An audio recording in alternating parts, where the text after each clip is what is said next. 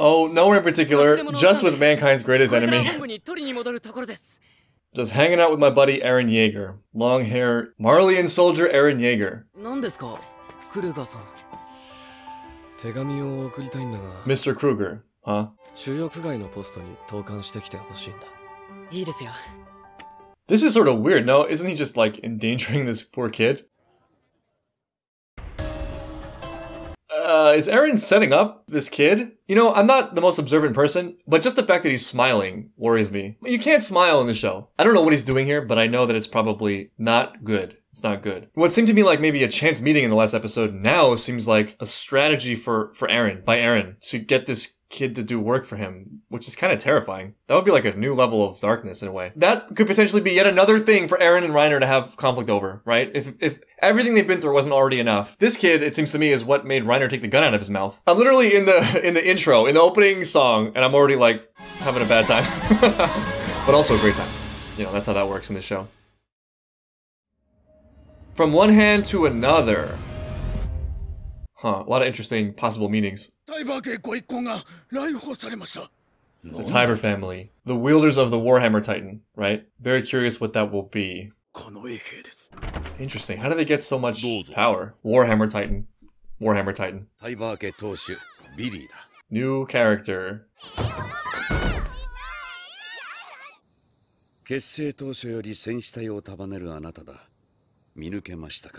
Oh yeah, could be anyone.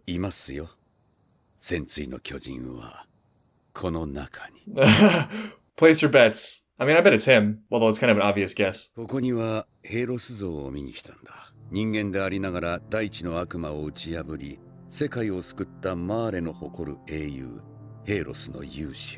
More lore? Alright, trying to keep the lore straight. I think they mentioned Hellas before, but I may not have paid attention to it closely enough. There's the Devil of All Earth, and then he's slain. I'm not sure about the chronology, but at some point the Devil of All Earth splits into 9 titans. Was that like with its dying breath or something?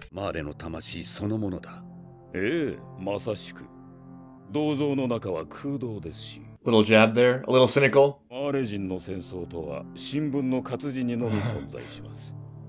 Just like within the walls, right?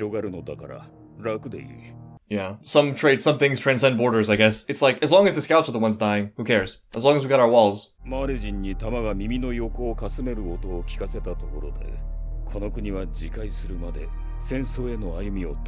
Interesting. What's his name? McGrath? McGath? He has ideals.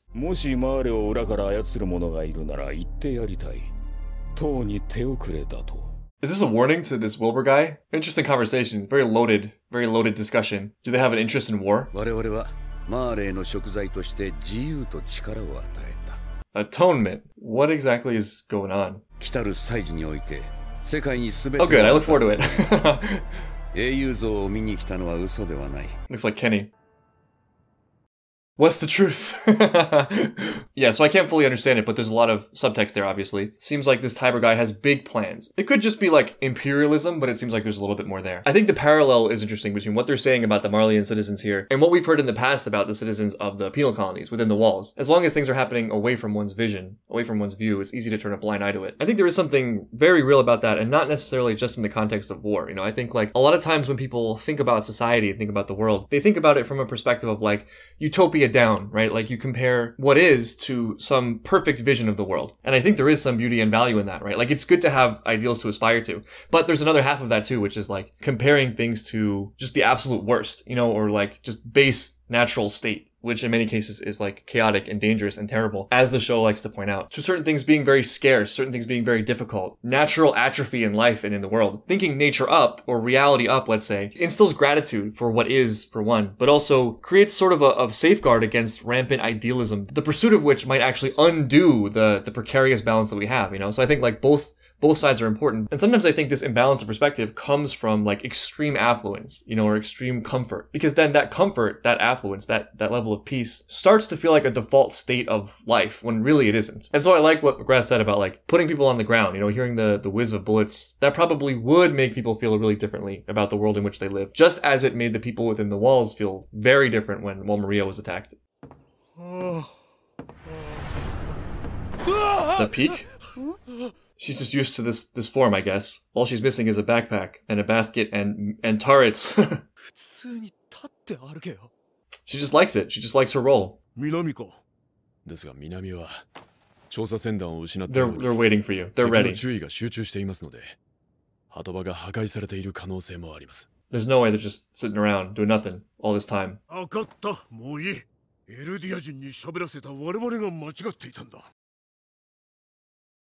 Just gotta bite your tongue, huh? All day, every day, despite all the sacrifices they make.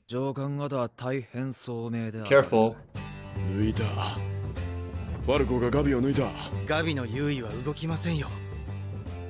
Don't count him out. He seems to have found like some kind of renewed passion for what he's doing. A historic feat. I don't know about that.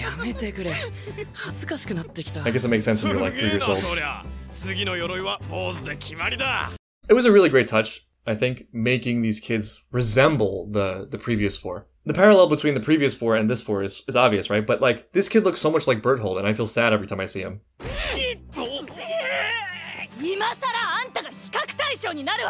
Yeah, I mean, I feel like they're pretty evenly weighted at this point among the top brass. You know, like, they both have their accomplishments. Falco won a race. Gabby won a war. You know, it's about the same. It all comes out in the wash. Gabby's maybe just like too useful to give a 13-year death sentence.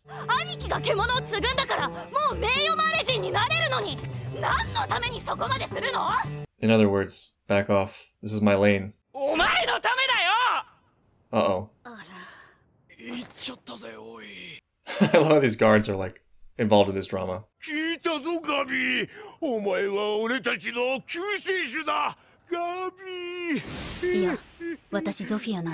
AKA Mirror Annie.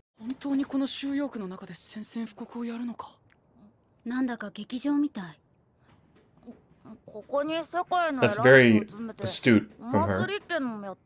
There is something theatrical about this whole thing, especially after what we heard from the Zabers or Wilbers or whatever, that guy.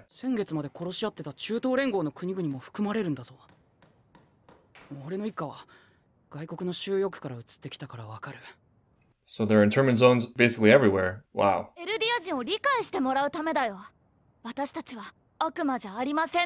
Wouldn't count on it.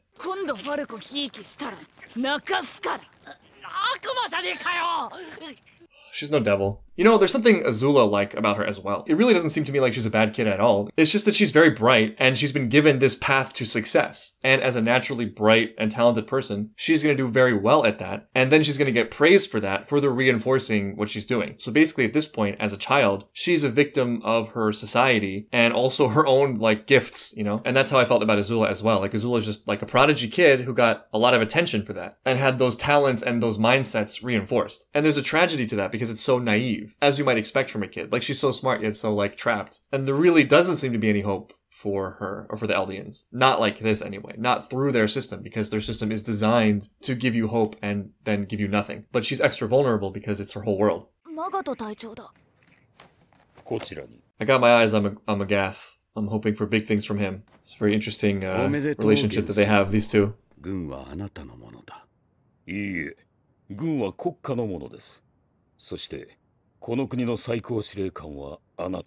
But he is an Eldian. This is weird.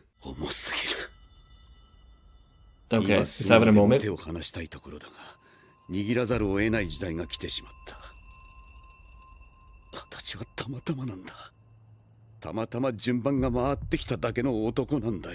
I don't know what it is. Something about this is giving me the vibe of instability.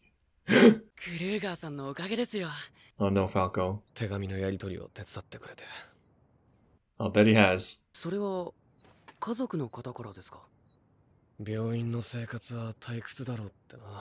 sure Aaron loves baseball. Should be a fun festival. I expect there will be fireworks. Jaeger. Oh, is this his grandfather?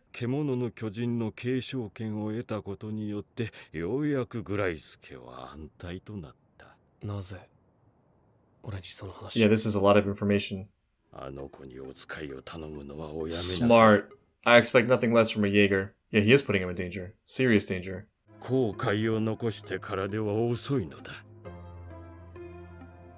don't know if Aaron can be talked out of doing what he's doing. He lost his son.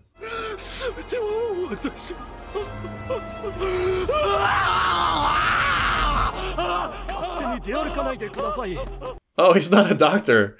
He's a patient. This is brutal. This whole thing is brutal. You see the characters from so many different directions. For a second, I forgot about the Grisha and his father conversation and the whole dog incident. The most recent thing we've seen from the grandfather is like Zeke saving them. But Eren remembers. Eren feels it or has felt it. That took a really dark turn. That was a very compact rug pull right there. I'm scared to find out what's with the baseball.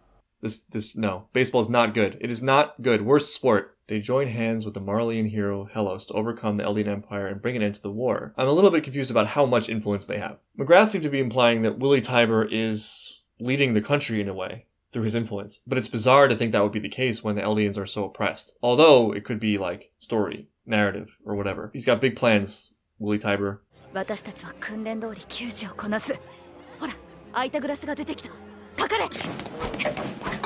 They do everything at the same level of intensity. They're well trained. Pretty good metaphor there. They're working this hard.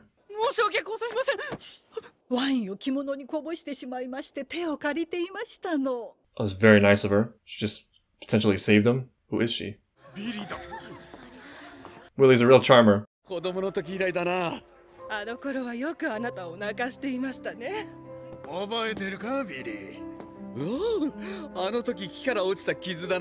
This world is a little bit confusing. They all knew each other as kids, but they're warring, right? These are people that were just fighting the war, no? Which is bizarre in itself. What is their game? Are they doing something else? Is there like another reason for these wars? I don't know. I'm probably reading too much into it.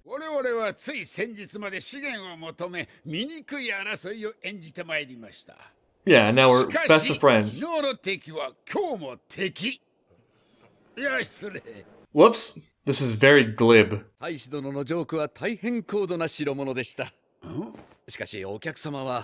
is such a bizarre social engagement. Maybe I'm not high class enough to understand this. My peasant brain is struggling.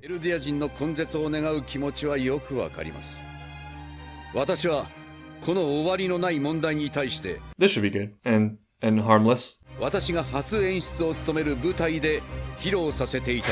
that's a theater production too. We can like sing and dance about the end of the world. Very ambitious project. So I'm gonna save the world, but more importantly, I'm gonna give you the best damn show of your life. And then we can bang out some of the details of the world peace stuff. That too.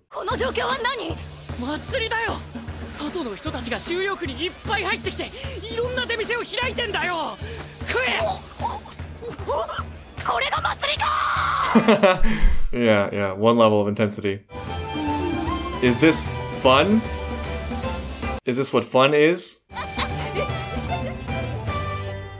Enjoy it. These moments are rare in this world. Oh no. No, this was too happy.